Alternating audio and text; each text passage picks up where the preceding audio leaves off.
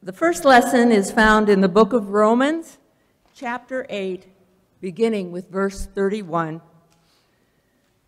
What then shall we say in response to these things? If God is for us, who can be against us? He who did not spare his own son, but gave him up for us all, how will he not also, along with him, graciously give us all things? Who will bring any charge against those whom God has chosen? It is God who justifies. Who then is the one who condemns? No one. Christ Jesus, who died, more than that, who was raised to life, is at the right hand of God and is also interceding for us. Who shall separate us from the love of Christ? Shall trouble or hardship or persecution or famine or nakedness or danger or sword? As it is written, for your sake we face death all day long. We are considered as sheep to be slaughtered. No, in all these things we are more than conquerors through him who loved us. For I am convinced that neither death nor life, neither angels nor demons, neither the present nor the future, nor any powers, neither height nor depth, nor anything else in all creation will be able to separate us from the love of God that is in Christ Jesus our Lord. The word of the Lord. The psalm reading is found in Psalm 139, beginning with verse 23. Search me, God, and know my heart. Test me and know my anxious thoughts. See if there is an offensive way in me, and lead me in the way everlasting. The word of the Lord. Thanks be to God. Please stand for the reading of the gospel.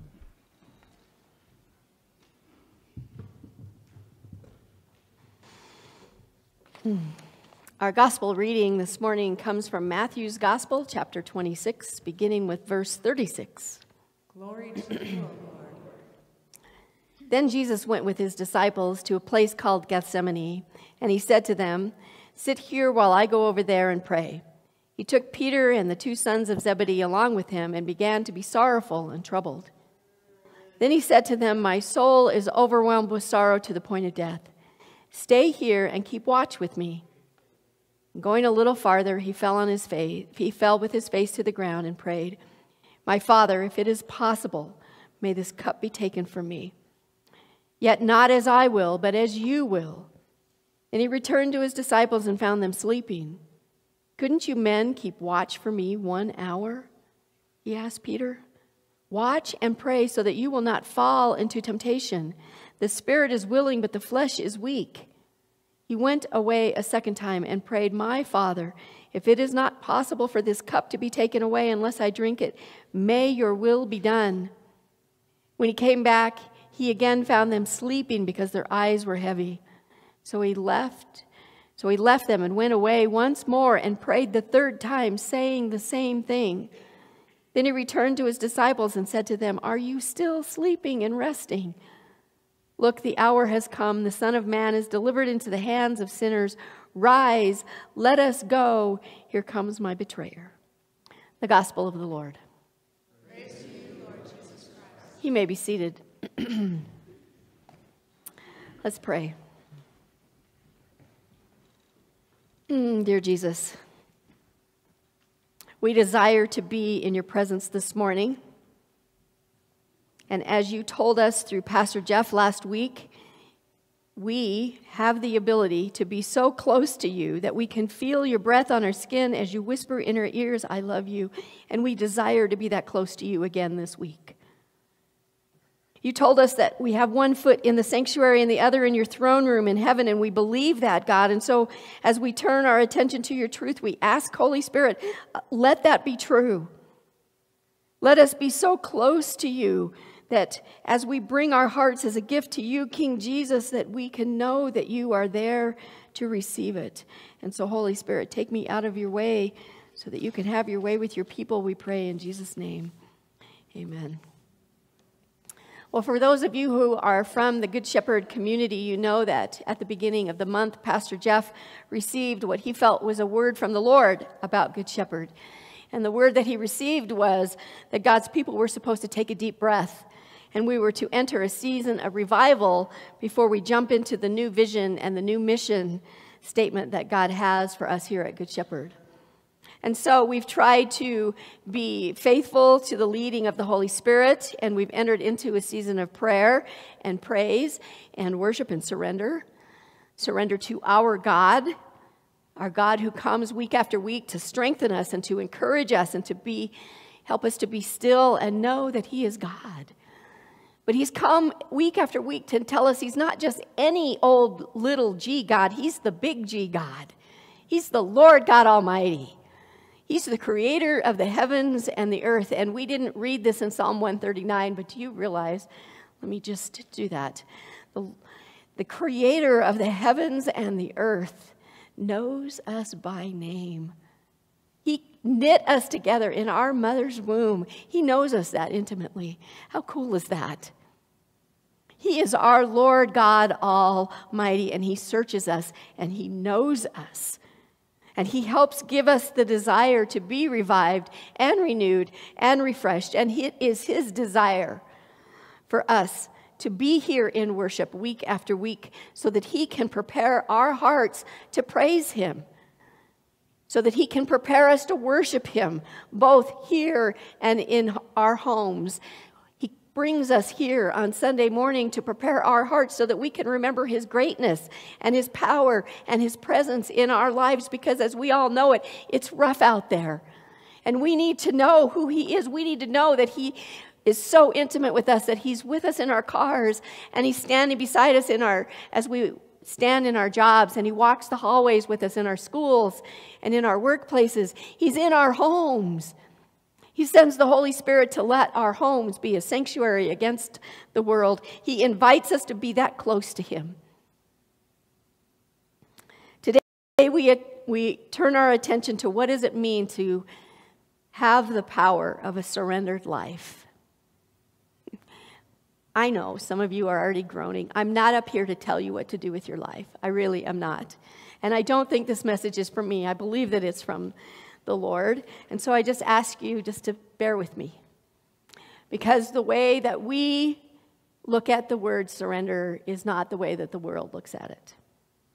So when I say the word surrender, come on, tell me what do you think first off?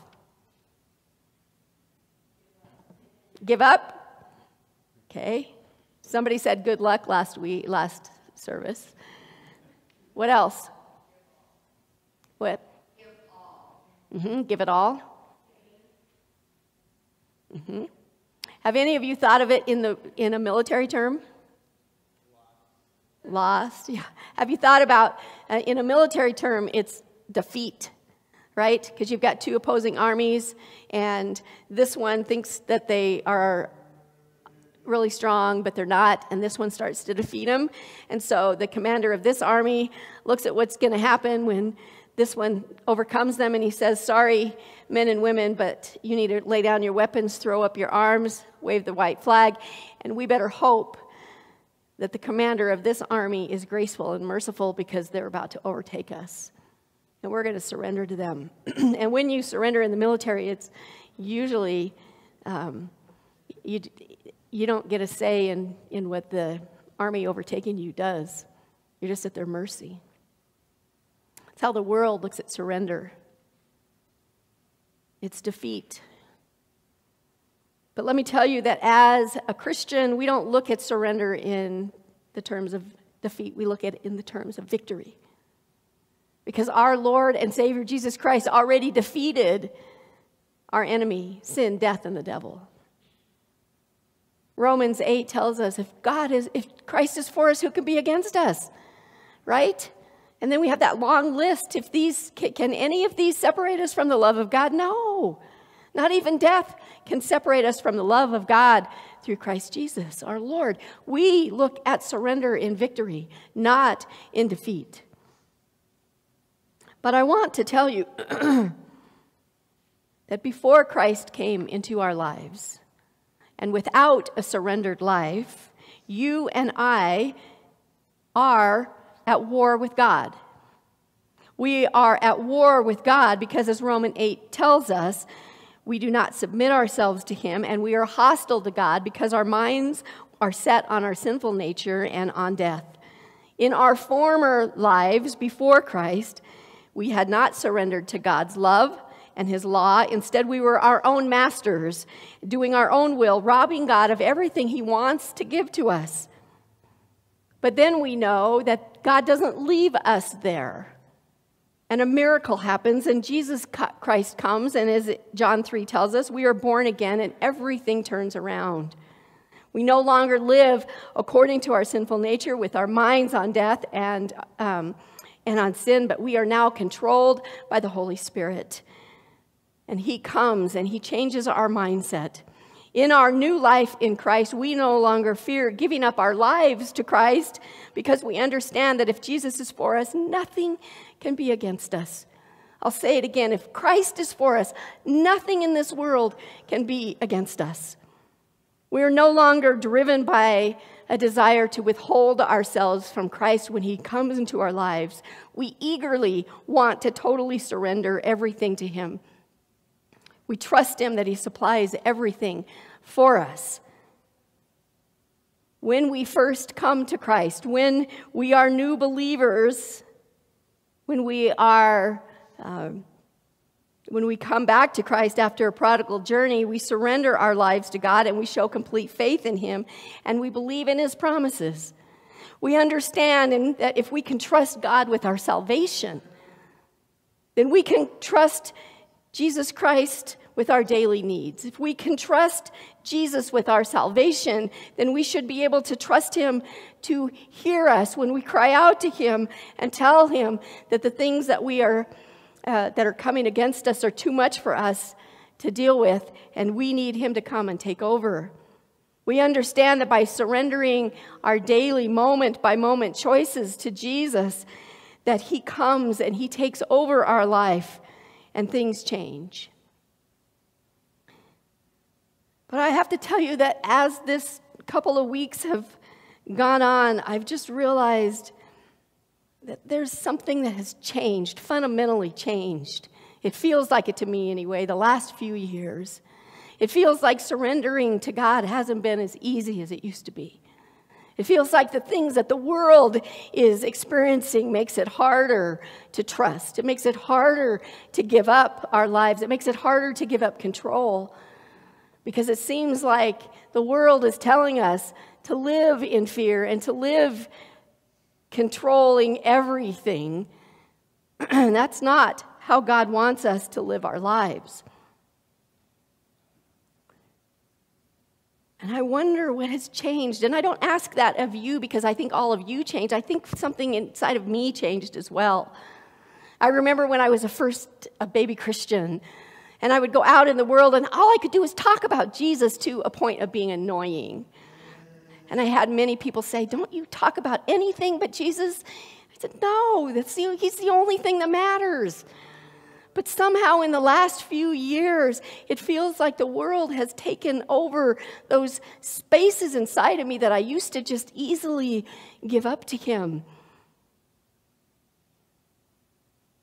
I don't know about you, but for me, it feels like Satan has come and his harassment has been ferocious. You know, in John 10:10, Jesus tells us that Satan doesn't come to harass us. He doesn't come to annoy us or pester us. He comes to kill, steal, and destroy us. And I don't know about you, but it seems like he's been on the warpath and he's been having a heyday. And I'm tired of it. I'm tired of it. I want to go back to living the other side of John 10:10, where Jesus says, "I come to give you life, and not just any ordinary life. I come to give you life abundantly." That's the life we're supposed to be living. That's the victorious life. That's the surrendered life.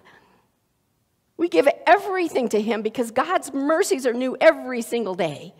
And so what happened yesterday, or what happened last year, or 2 years ago, or 10 years ago, should not be taking up space inside of our worrying and our anxiety, and it should not have any room right now to be disturbing us, because Christ took all of those burdens to the cross with him. If we surrender them to him, they're dead and they're gone, and we have no business bringing them back. So I'm going to ask you this morning, are you willing to make an unconditional surrender to Jesus Christ? Are you willing to let go of the past and follow the vision that he has for your life?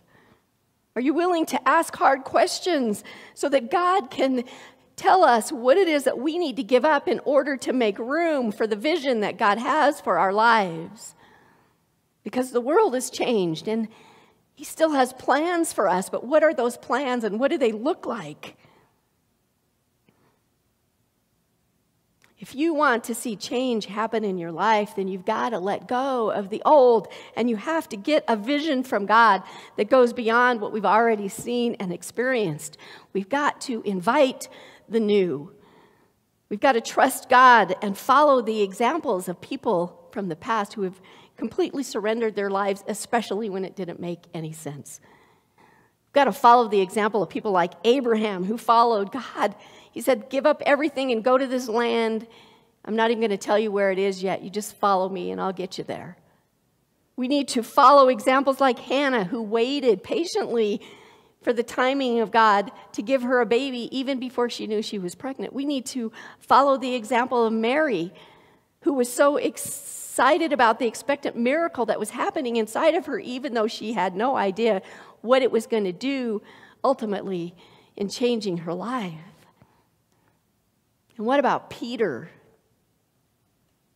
Peter, who surrendered his whole life to God before he knew what it meant to be a fisher of men.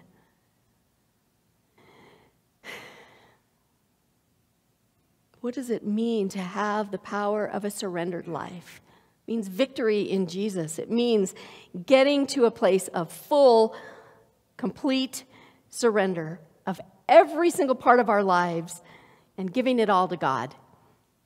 It means coming to the end of ourselves and the beginning of the life that Christ wants for us in him. It means giving up our past regret, our present problems, our future ambitions, our fears and our dreams and our weakness and our habits and our hurts and our hang-ups, and especially our will. We are willful people. And it's a good thing when we give it up to God and we are following his will. But it is not a good thing when we are rebellious and we are living under our will. But being fully surrendered to God means giving up being afraid.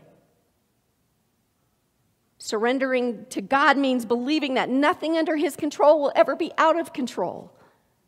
For his will for us is perfect.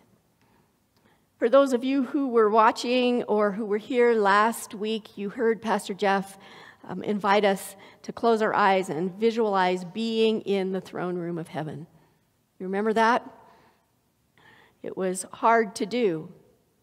I don't know about you, but the world doesn't allow our minds to be quiet most of the time. And so to close our eyes and visualize being somewhere in the throne room of heaven, as Pastor Jeff described Isaiah being there in the Holy of Holies, it's hard to do. And if we don't practice it, we won't be able to understand the power of that kind of prayer. But I also believe that if we are really, truly going to surrender our lives back to Jesus, if we are going to give ourselves over to him, we have to go into the Holy of Holies, because God is calling us to lay down our lives on the altar of God. We need Jesus to help us come to the end of ourselves and come to the beginning of Jesus, who's at the throne room, inviting us this morning to come and to lay ourselves on the altar and surrender our will to his. We have to give up the illusion that we have to be perfect before we get there. We have to give up the illusion that the Holy Spirit has to somehow perfect our righteousness and our worthiness before we get to the Holy of Holies. That's not true. Jesus, when he surrendered his life on the cross and he died, he tore tore the curtain in half, and he said, come in to the Holy of Holies, and there's nothing separating us from him anymore. So today we need to go into the Holy of Holies. We need to get to that place where Jesus comes and he breathes his breath inside of us. And he gives us his eyes to see and his ears to hear and his words to speak blessing and life over people, not curses and death. If we want Jesus to take control of our lives, we've got to go to his altar and ask him to help us get to a point where we give up everything and he gives us his direction and his breath and his ability to surrender. We have to come to the end of ourselves, and we've got to come to the beginning of Jesus. Like Isaiah, who needed the Holy Spirit to bring those coals and put them on his lips because he had unclean lips, you and I have unclean places where we need the seraphim to come and to put the hot coals in us as well, because in the Holy of Holies, we need to surrender it. We need the fire of God to burn everything up, the impure, the unholy, everything that separates us from the love of God. We need him to take it away and to remove it. We need him to burn up our worry and remove it, because worry does not add any days to our lives. In fact, Philippians 4 says, don't worry about anything. Instead, pray about everything. Tell God what you need. Thank him for what he has done. We need to go to the Holy of Holies and surrender ourselves and ask God to burn up our desire to be in control, because you and I know that's the hardest thing to give up, because without control, you and I are vulnerable. But when we relinquish our control over to God, we recognize his authority, and we let him lead us as we acknowledge that he's already in control.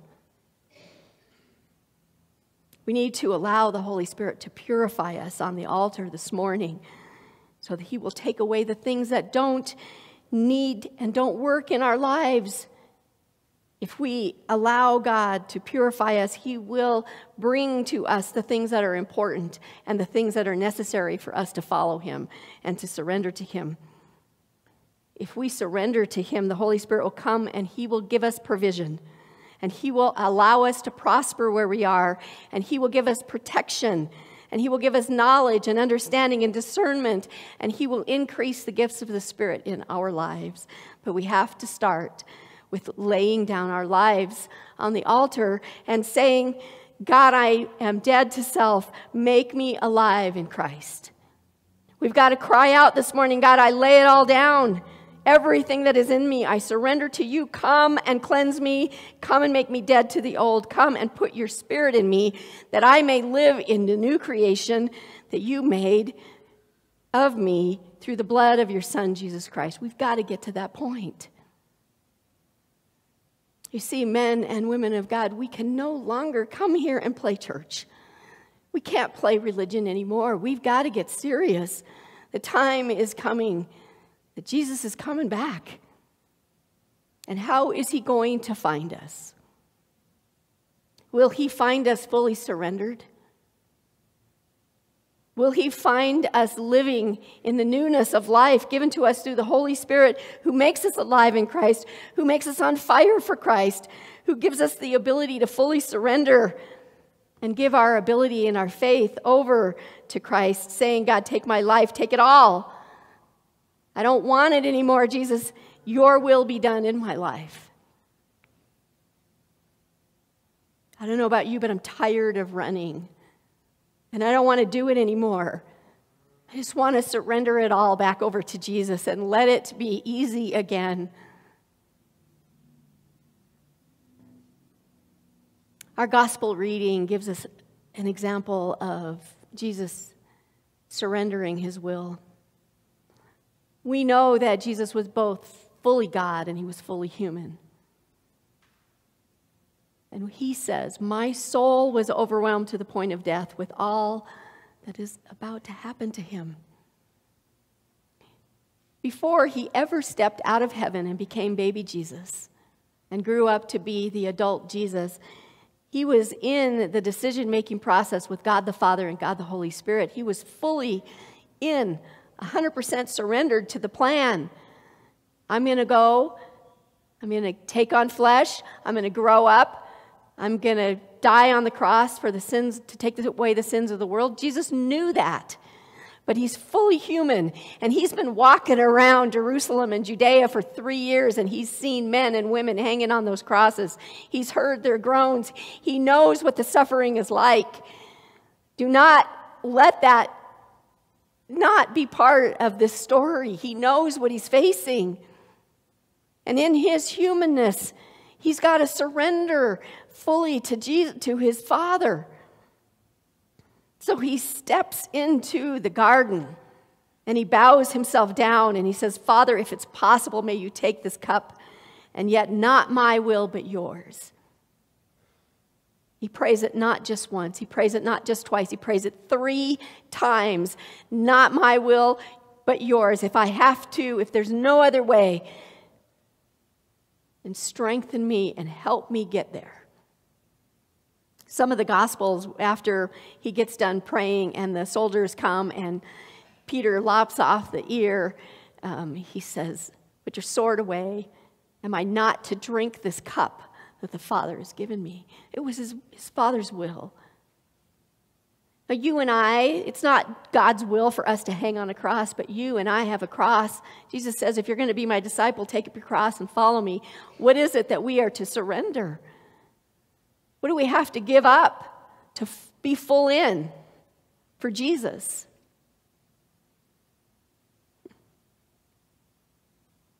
I can still hear the cries of Jesus' heart as he wrestled with his Father that day, because sometimes the groaning of my heart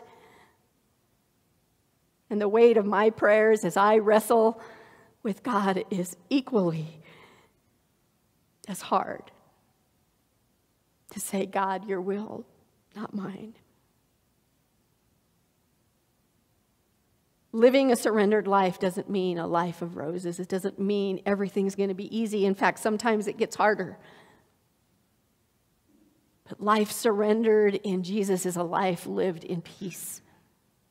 It's a life lived hearing Jesus every day say, come to me, all you who are labored and heavy laden, and I will give you rest. Take my yoke upon you and learn from me, for I am gentle and lowly in heart, and you will find rest for your souls. For my yoke is easy and my burden is light.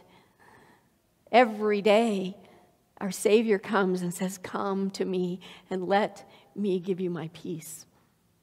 A life surrendered to Jesus is a life led by the Lord Jesus himself, who lives within us and who gives us the best for us from God's point of view.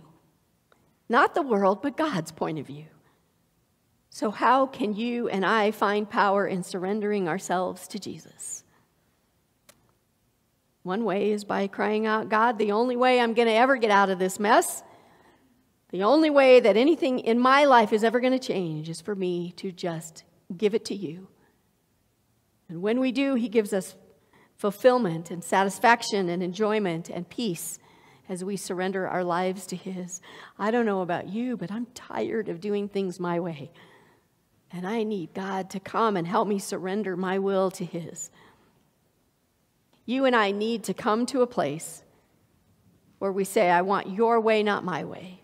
I want your strength, not my strength. I want to trust you and have your truth and not the world's truth. I want you, Jesus, and you alone. Can we do this? Can we pray these things today? What will change in your life this morning if you surrendered your finances to God? What would change in your life if you surrendered your marriages, if you surrendered your children, if you surrendered your jobs? What would change in your life if you surrendered your health and your future over to Jesus? What would change if you gave even those parts of your heart and those parts of yourself that you don't even want God to know about? What if we surrendered those to him today? How would your life change and how would you look different? Psalm 139 says, search me, O God, and know my heart. Test me and know my anxious thoughts. See if there's any grievous, offensive way in me and lead me in the way everlasting. Jesus wants us to be praying that prayer. It's a beautiful surrender prayer. Show me what it is I need to give to you, and then give me the ability to give it to you. When we do that, life really begins. And it's life at its best when it's lived for Jesus. Life at its best is fully surrendered to God. Life at its best is a life that discovers how much God truly loves us. Life at its best understands that not only does God have plans for our lives, but God's got perfect and the very best plans for our life, plans that can't be improved upon, because his plan for us is eternal life.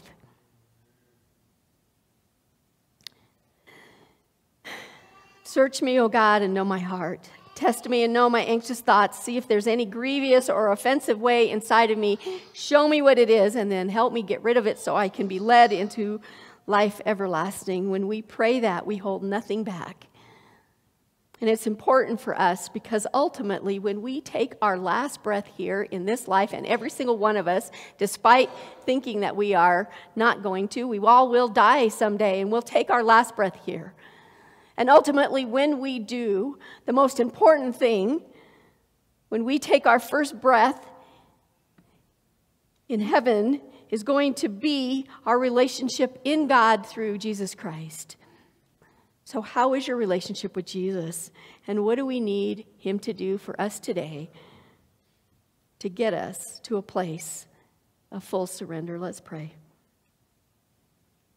Lord Jesus, everyone sitting here this morning knows just how hard life is without you. We all know what it's like when the world crushes in around us. We all have had times where it's almost impossible to surrender everything to you.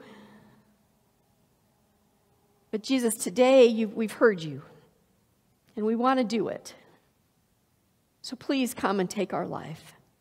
Consecrate us to you, Lord. Take our moments and take our days. For those who are going up to camp, especially, take their hands and take their feet and let them be swift in giving your love to the little ones. Take our voices and take our lips and fill them with your message of hope and your message of grace and your message of love.